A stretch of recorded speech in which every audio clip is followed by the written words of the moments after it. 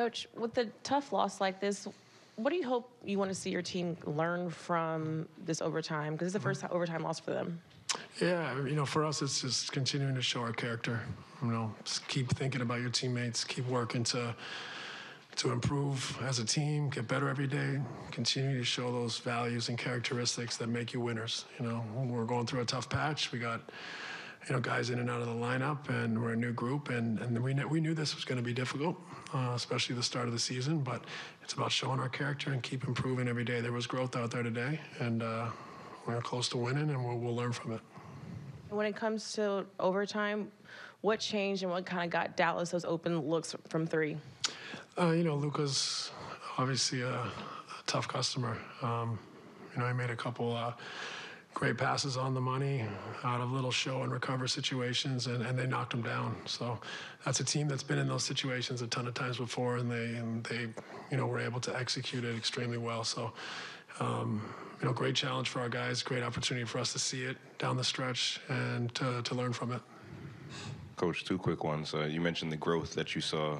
Just what exactly did you see? Where did you see you guys grow tonight? I thought we sustained our intensity. I thought we played a more complete game. So I think that's growth. We've had some big pockets where we've had letdowns or gotten away from, our principles. But tonight I thought there was a much better overall effort. And second, did you see when the cup got thrown onto the floor and what happened there? And have you ever been part of a game where somebody threw something on the floor? Yeah, I'm sure I have many times, but I didn't really see it. Just saw the ice all over the floor. Steve, you had some success, especially in the third quarter, with some of those non-shooter heavy lineups with David, Ed, Ben, Nick, et cetera. Just what was working so well for that group tonight? I just thought the energy, the pace, they were able to scramble defensively and get out and run and put pressure on them in transition. I thought those guys came in and played some good basketball with heart and desire and gave us the juice that you want off the bench.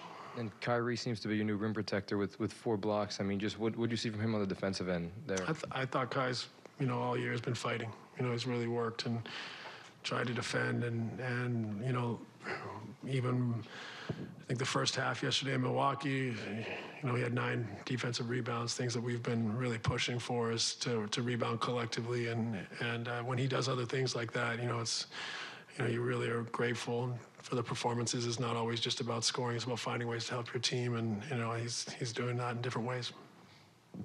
Hey, Coach, it seemed like there was a premeditated rotation tweak maybe to separate Simmons and Claxton a little bit. Was that the case, and what went into that? Yeah, I just think we're trying to look at different things, free those guys up to kind of be more definitive and decisive in their roles. When they're out there together, it's there's a lot of moving parts for them to catch on the fly.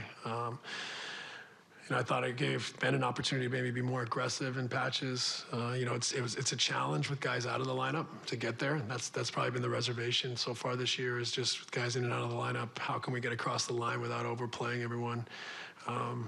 In the end tonight, you go to overtime, you overplay everyone anyway. So, but yeah, that was we're trying to get a look at it. We got to develop both. We got to develop both, but definitely Ben at the 5 has got to be a part of our team going forward.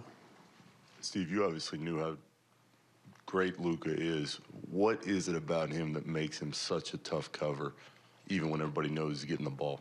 He makes others better.